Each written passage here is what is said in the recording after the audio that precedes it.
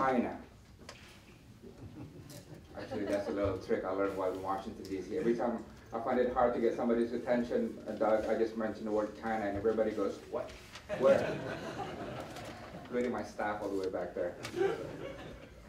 Well, thank you very much. First, thank you, Carnegie Endowment, and thank you, Barclay Foundation, for organizing this event. And to be honest, I feel a little bit out of place to be in what looks like a very GQ lineup. With I mean the best looking entrepreneur in Indonesia, with his pinstripe suits and everything. So I feel a bit out of place. But it's great to be here, and this is a great topic. And I want to share a couple points with you today on the subject of U.S. rebalancing in Asia. What has the Obama administration done? Let me begin with this one point. We welcome very much the re-engagement of America with Asia. I mean, the statement and the policy positions made by the U.S. administration, particularly by Secretary Hillary Clinton, that America will undertake to do a strategic pivot from the Middle East, from conflict areas in Afghanistan and Iraq towards Asia, is a welcome statement. And I must say that the Barack Obama administration has made a series of right moves when it comes to Asia and Southeast Asia. It has done the annual U.S.-ASEAN summit now. It has signed on to the Treaty of Amity and Cooperation after so long. It has agreed to the Southeast Asia nuclear weapon-free zone, had agreed in Bali, although it hasn't been signed yet. It has done policy shifts on the issue of Myanmar. And it has engaged Southeast Asia and Asia a lot more actively, including in its policies towards China.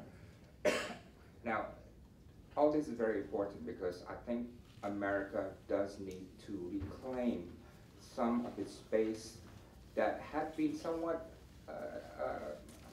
not lost, but reduced in recent years in the changing region. And one example is Indonesia's relation with America.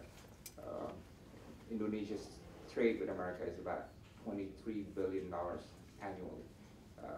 But with China, where the trade relationship was very minimal a few years back, we have crossed the 20 billion mark, we have crossed the 30 billion mark, and now we're aiming for the 50 billion mark.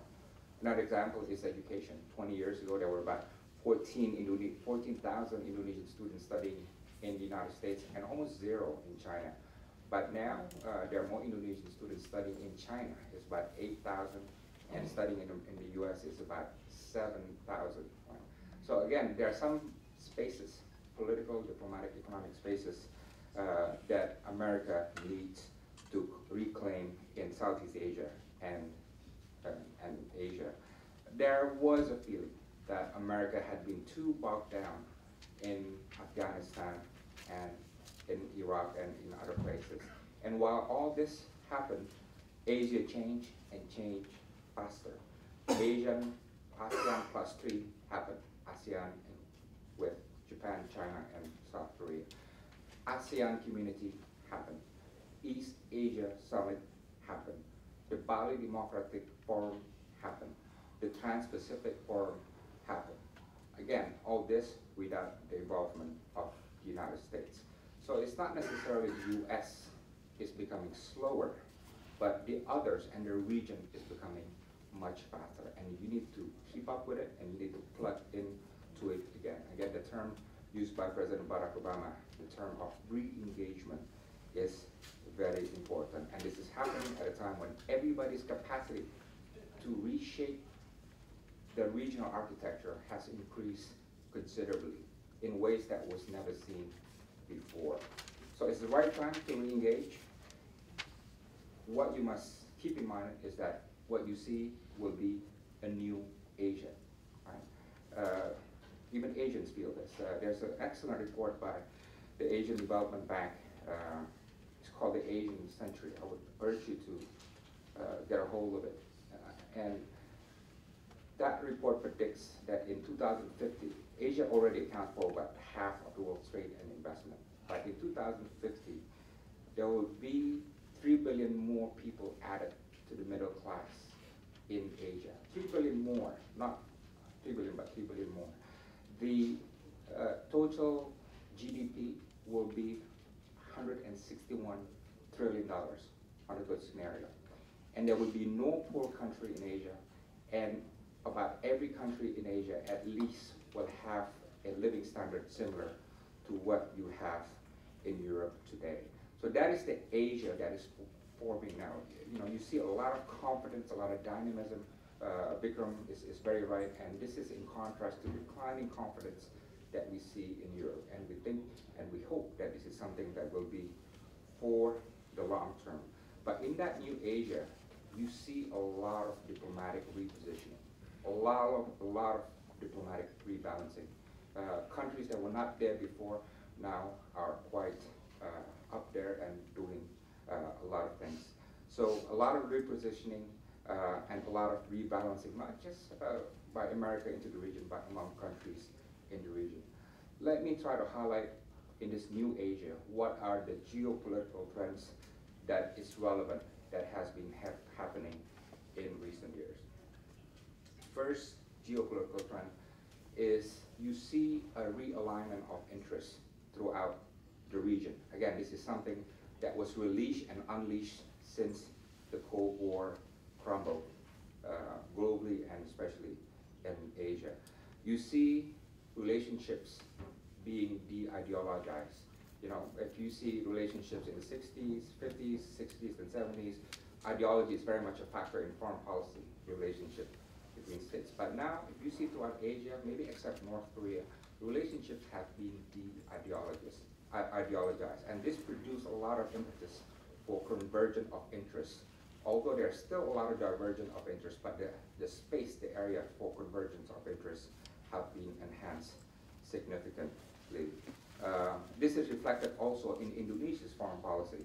Now we have strategic partnerships with many major powers in many countries. With the United States, we have a comprehensive partnership. With China, we have a strategic partnership. With India, we have strategic partnership.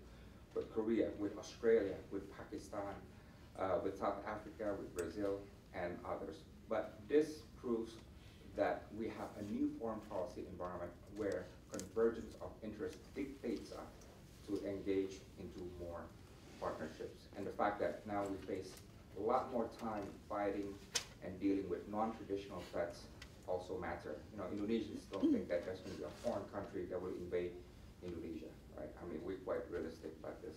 And a lot of our security issues are cross-border transnational issues, be it terrorism, be it natural disasters, people smuggling, and so on, right? So the nature of the threats have changed, and again, in addressing these threats, the reason that to engage in more cooperation is much greater. The second regional trend that is strong in the new Asia is the rise of regionalism, particularly in Southeast Asia.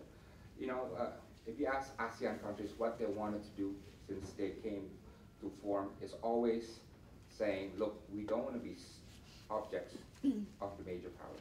We want Southeast Asia for Southeast Asians. We want to be masters and subjects of our own region. That has always been what ASEAN is all about, and this is where we are now. We've come a long way, you know. You look at a lot of the things that has happened in the region, a lot of it has been done by the regional countries, the ASEAN community, the expansion of ASEAN from 5 to 6 to 10, the resolution of Sipadan Ligitan disputes, the management of Thai-Cambodia border, the ASEAN free trade area, a lot of things, the resolution of the conflicts in southern Philippines. A lot of these things were done by Southeast Asians and without involving America, without involving China or India or other countries. And it is good. It is good for the region because the regional countries are saying we can deal with this on our own. And I think it's part of healthy regional maturity that is happening and something that we should encourage and advance more. Third geopolitical trend that is significant is China's inroad into Southeast Asia. Right? It has been, I think if you ask me what is the most important geopolitical development in the last 10 years, it is China's diplomatic, economic inroads into Southeast Asia. It is very significant. And you see it in the numbers of trade, you see it in the numbers of investment, you see it in the numbers of Chinese tourists and Chinese workers, Chinese factories, Chinese diplomatic initiatives that engage the region. And I say this not as a negative thing. I think it's good for the region. It's good when it is based on strengthening the regional order and improving relations with countries in the region. And it's good when it leads to more investment, more trade and investment and other cooperation. We in Indonesia have a term called competing for peace. And this is what we ask China and the US and other major powers to do. Don't come here competing for power and influence, because then you polarize the region. But you compete for peace and prosperity, when you compete over who has the most students, who has the most technology, investment and trade, everybody wins, right? And in fact, we want you to compete even more for peace and prosperity. So that is the third geopolitical trend. Fourth is the proliferation of partnerships. Again, this is something that is very significant and something that has never happened in the region before. Now, what do I mean by this? You take every country in the region, right? Probably about 18, 20 countries, and you draw lines among these X and Y columns and find out which has actually some kind of bilateral partnership treaty or trilateral or regional partnership treaties with one another. And you will see the boxes full with check marks. And if you compare this to the list 40, 50 years ago, you would see a lot of empty boxes, right? But the point is, partnership diplomacy now is very prominent in the region. It's changing the face of the region. I know America's engagement in the region is centered on the concept of alliances, you know, with Japan, with Korea, with Australia, and so on. America still thinks in terms of alliances, but for much of Asia, no one really thinks about alliances, right? People think in terms of diplomatic partnerships and economic partnerships, and this is a diplomatic mindset that is strong in Indonesia, in ASEAN, and throughout the region. The fifth geopolitical trend that I see is the rise of emerging powers. Again, this is not particular to Asia, but this is particular to the global theater. You see this reflected in the transformation of G8 to G20. You see this in what I think is one of the most significant diplomatic trends, which is the creation of diplomatic spaces among emerging powers, among Indonesia and China, China and India, India and Brazil, Brazil and Mexico, Mexico and South Africa, and Turkey as well. Among all these emerging powers, new diplomatic and economic and political spaces are being created very, very strongly and in a very fast way. You can see it in the number of trades and investments, also in the number of diplomatic partnerships that is happening. And this means that there's bound to be a new dynamic equilibrium in the Asia Pacific to accommodate and address the rise of these emerging powers. It also means, in our view, that the Indian Ocean will become a more important strategic and economic theater. My president, President Susilo Bambang Yudhoyono, has spoken about the Asia Pacific century in Hawaii. I think partly in reply to the notion of the Pacific century. Whereas the Pacific century focused on the Pacific Ocean, the Indonesian concept of the Asia Pacific century focused on both, one, Asia, including China and America as drivers of the 21st century, but also as Pacific Ocean plus the Indian Ocean as the key oceans of strategic, geostrategic regions of the world. But again, the rise of emerging powers will change the weight and the dynamics of this region. Now, one thing that I know the United States will find comfortably as it re-engage in the new Asia is what a phenomenon that is called the rise of the individual. Again, I don't mean to be philosophical about this, but this is a very real development. The middle class will rise, but what is different this time is that every individual now is becoming more than just a vote, more than just a consumer. Every individual now, with the social media tools of Facebook, Twitter, email, websites, bloggers and everything, will become actually a voice and a force. You know, we've been quite amazed at what the individual can do these days. I think what happens in the Arab Spring attests to the fact that individuals are really becoming a force in ways that was never before, right? So, and the rise of the middle class throughout Asia, Indonesia already has the largest middle class in Southeast Asia, will be a very relevant geopolitical factors. You know, you ask me what is the most powerful geopolitical force in the 20th century, I would say it's nationalism and democracy, because it changed the political landscape. But I think the 21st century, it's not big ideas, but small gadgets that will be the very strong geopolitical force. You know, handphones, fax, emails, Twitters, you know, all these small gadgets are changing the way individuals perform and changing the concept of boundaries and international relations. And what this means for Asians themselves is this: we have always been transfixed on the concept of community. You know, I grew up in that kind of intellectual and political environment. Western is about individual, and Asia is about the community. But with the rise of the individual in the 21st century, every Asian nation will have to get more used to the notion that it's not just the community, but there has to be more space for the individual. Whether you're Chinese, Indian, or Indonesian, or Vietnamese, or Myanmar, the notion of community must start to give more ways and more room and more space to the individual. So finally, as a conclusion, let me give some concluding thoughts on what we should expect and what to be done. I think for ASEAN, I like sports, and I think a good metaphor for ASEAN, as it does the regional architecture, is to think regional architecture not so much in terms of volleyball, you know, non-contact sport, very polite distance, but more like rugby, you know. And I feel this at Bali in Asia Summit, especially what Doug described as how we dealt with South China Sea issues and other issues, that, you know, there's a lot of contact. And for ASEAN, I think the challenge is how to deal with the weight, the enormous weight of China and the enormous weight of America, which will want to have its agenda included, and how do you manage that, right? So ASEAN should be more used to this contact sport and more rugby than volleyball. For America, look, think of the world, and especially Asia Pacific, not as football. You know, you have American football, the one that we throw, but soccer, right? You know why?